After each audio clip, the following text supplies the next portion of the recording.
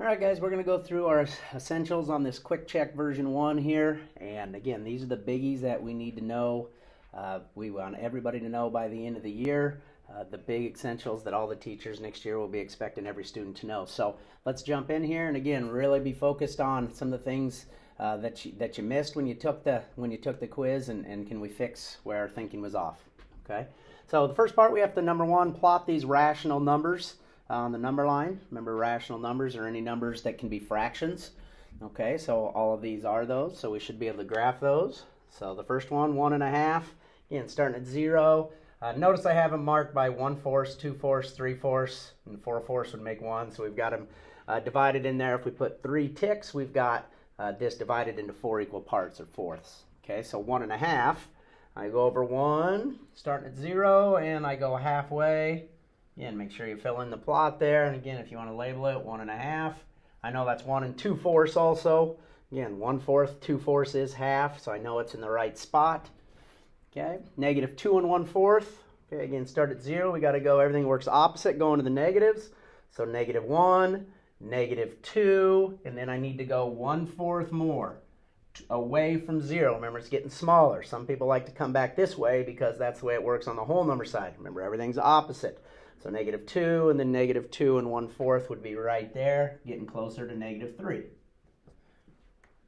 0, simple one. Again, fill it in with your dot. And then -3/4, again, starting at 0. -1/4, -2/4, -3/4. And -3/4, if I went again, that'd be -4/4, which we know is -1. Again, so it should be very close to -1 there. So we've got our 4 points labeled. Number 2, we're going to plot each number in its opposite. Okay, remember the opposite is always the opposite of 2 would be like -2. Okay, so the same distance from 0 on those opposites. So let's actually start with the middle one here. Plot each number and its opposite. So there's 3. And I would also know to plot -3. Each number and its opposite. Okay, because they're both the same distance from 0. They're both 3 away. Okay, this one we'll save till the end here. Let's go to -3/4. So if we're at 0, here's -1/4, -2/4, -3/4. There's my -3/4. And then its opposite would be 3/4, 1/4, 2/4, 3/4. Again, you see that they're the same distance from 0, which makes them opposites. Okay, this one can seem kind of confusing at times. It's a negative of a -2. All right, so basically it just means the opposite of a -2. All right, so we know -2 inside parentheses, you do parentheses first, but there's nothing to do there. There's no operation, so that's just -2. This means take the opposite of that. Okay, so the opposite of -2 is a +2. Okay, so there's my +2. And then I also have to do the opposite, which would be -2. All right, but really this one is a +2 is what we need to know, because it's negative, but then if I do the opposite, that turns it positive, and then I'm supposed to do its opposite as well, which would be the -2. So a little more advanced there with those parentheses in there. Okay. All right, so again, making sure you're getting these written down for study guides to have on things that we all should be able to do with graphing some of these rational numbers and their opposites and negatives. Okay, so again, pause the video if you need to, like normal. And we'll keep rolling now. So if we look up into here, now we're going to do plotting them. And the reason we did the rational numbers before is because we need to do it on a coordinate grid to start graphing things in algebra. And you'll do this a lot in the future. So we're just going to plot these points. Okay, so point A there is coordinate -4, 4. Remember, we always start in the middle at 0, 0, the origin. Okay, so I'm going to start right in the middle. Remember, this is quadrant 1, 2, 3, 4. We go counterclockwise here. Okay, so point A, -4, 4. So remember, we always start on the x-axis first. Then we go up and down. Okay, that's the y-axis. We do the x first. Okay, so if I start here, I go over -4, up 4. Put my point there, and again, we'll just call that point A in this case because it's A.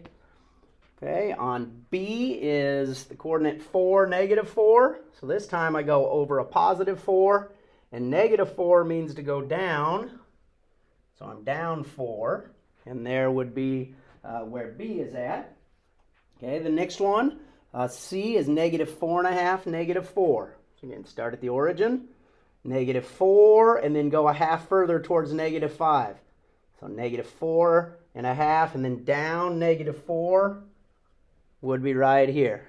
So again, it's down negative, or over negative 4.5. So I got to be halfway there, then down. So I actually end up in the middle right there for point C. And then D, in this case, is 4.252. So over 4. Now 0.25 we know is 1/4, so it's a little bit past 4, and then up to, going to be somewhere around there in D. And it looks like they're all 4 in different quadrants, right? Quadrant 1, 2, 3, 4. All right, so again, making sure you have these written down, and we'll flip over and take a look at the back side of your essentials. But this whole front page had to do with graphing things that we're going to do a lot of in algebra in the future. So graphing on the coordinate grid here. All right, moving on.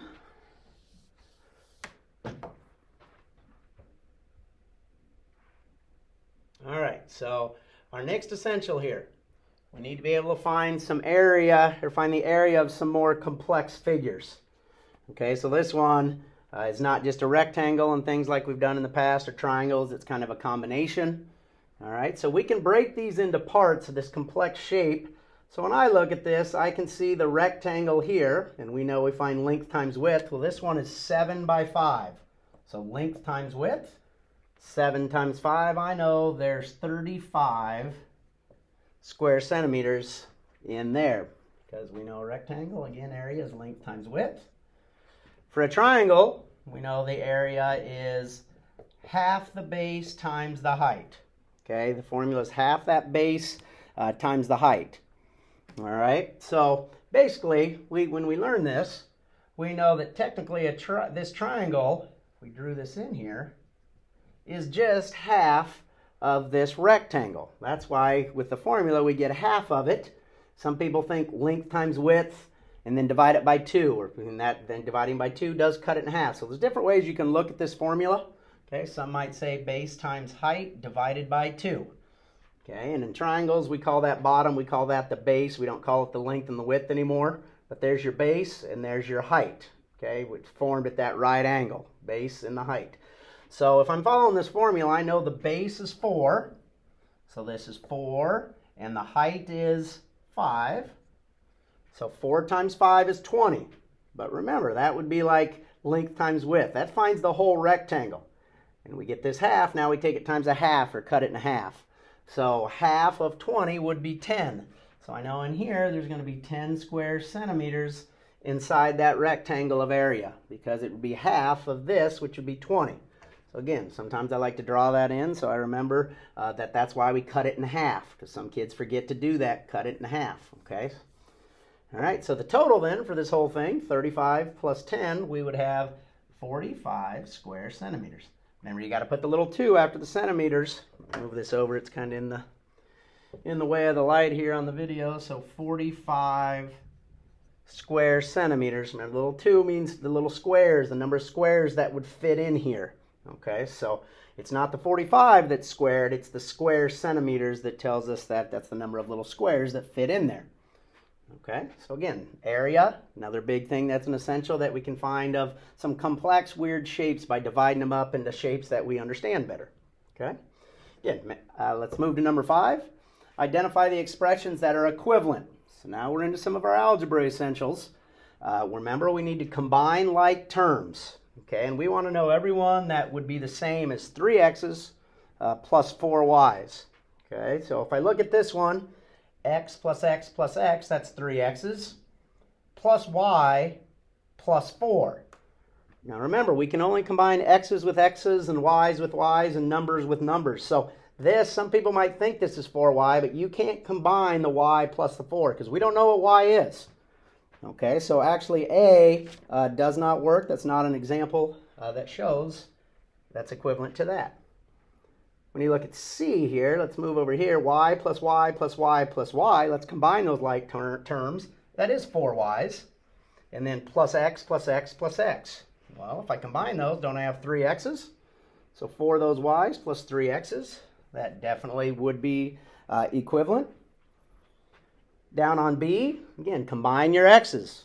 X plus 2x, well, that gives me 3 x's. And then y plus 3y, that would give me 4 y's. 1y plus 3y is 4 y's. Again, when I combine everything into simpler form, that is exactly the same as this, too. On D, I already know if I have 5 x's, I'm not taking away any other x's. There are no other x's to combine with, so I already know this one's wrong. Okay, so B and C are your 2 correct ones there. And again, in algebra, you're going to want to be able to combine like terms, get them in this simpler form. When you start to solve and try to figure out what x and y are, you got to want to get them in simpler forms. Okay, to do that, it makes it easier. So again, we're going to move up and look at the last couple here. So make sure you've got this written down and pause the video if you need to.